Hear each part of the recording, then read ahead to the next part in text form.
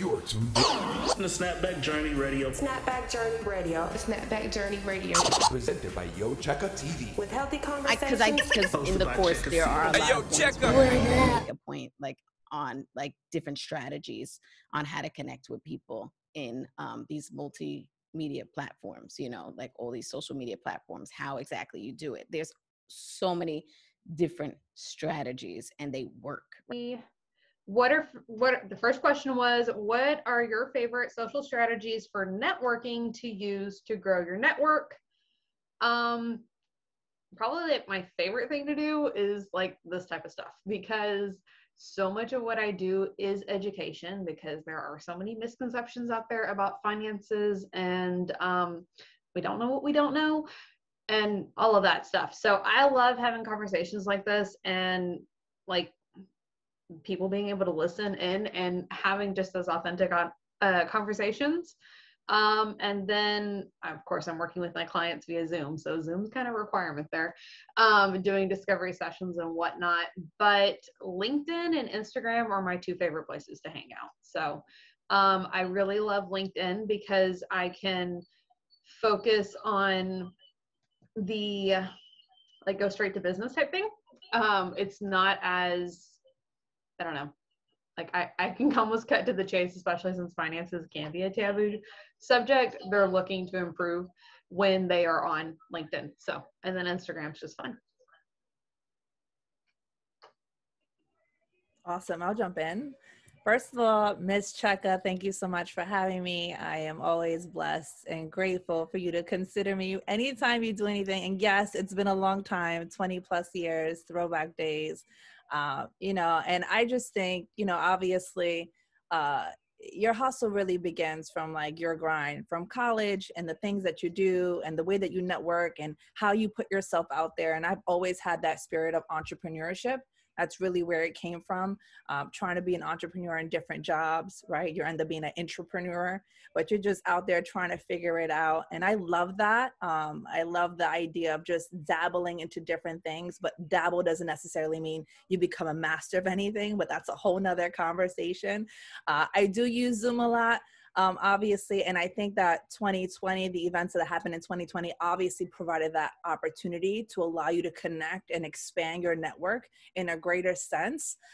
So I do like Zoom. I also like touch points with people. Like I'm a big, like, let's get out there, let's meet people, like let's have touch points. And to me, that's when the most authentic conversations can happen. I think sometimes, yes, you can go ahead and network on Instagram or Facebook or whatever, but they take longer to craft and cultivate that relationship, right? Because you're really trying to feel each other out. A lot of times people are hiding behind their words, and it's like, well, are we even going to get along? Because I think the more you master something, you get to pick and choose who you actually want to work with, right? You get to pick and choose who you want to do life with.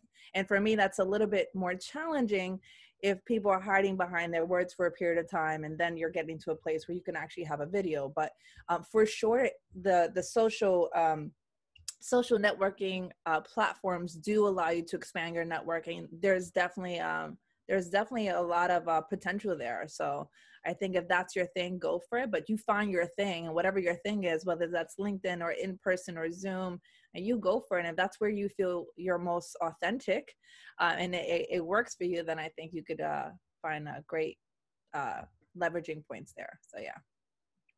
Having us on today, you know, definitely privileged to be around other women. And so like for me right now, this is networking, because I'm like, oh, there's two other women that I don't know that are now in my network by default. So, and hopefully there's not too much feedback. Am I good? Okay, awesome. Thanks, Liz. So yeah, so I use mostly Instagram and Facebook, because I have Facebook groups, and I kind of had an aha moment. So really I am a personal introvert, believe it or not, but I'm a professional extrovert, because I have to, because of my business. Like in my business, I can't be an introvert, but I would just rather sit on the beach and read a book by myself. And I'm very happy, right? But in our business, we have a people business, so you can't be an introvert when you have a people business. Right? But what I realized from one of my mentors is that I know women who know women. So, I mean, I'm just talking about women because networking with other women. And I know people who know other people. And so I have to network and be in those networks. So I'll do like Facebook groups a lot and, you know, kind of intertwine myself in there, meet other people.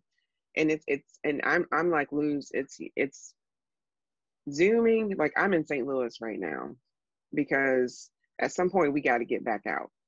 We got to have some touch points with people because I can develop a relationship with you via Zoom, but there's nothing like sitting across the table, even if you're in a mask behind, you know, in front of somebody, because they feel like that, you know, that energy. So, you know, when I have the opportunity to do so, I do get in front of people.